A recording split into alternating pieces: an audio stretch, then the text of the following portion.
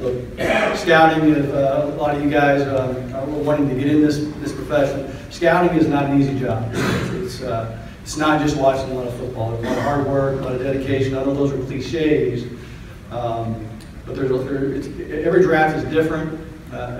Each has its own difficulties.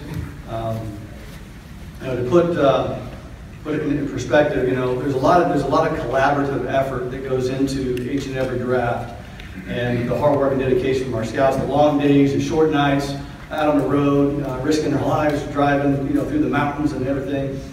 So I really appreciate the scouts. But then again, moving forward, and just putting the tag on the board in the right place, and knowing, when you put them up there, that you have a vision for the player, you've evaluated the person, and you have a vision for how he's going to be in the locker room, not only a vision for the locker room, but a vision how he's going to succeed and have success in our league.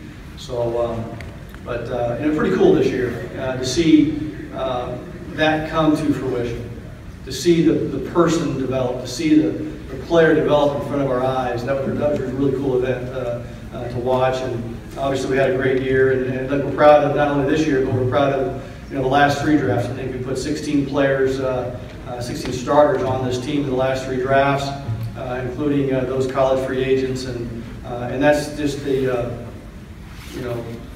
hard work and dedication of not only our college scouts but our pro scouts as well. So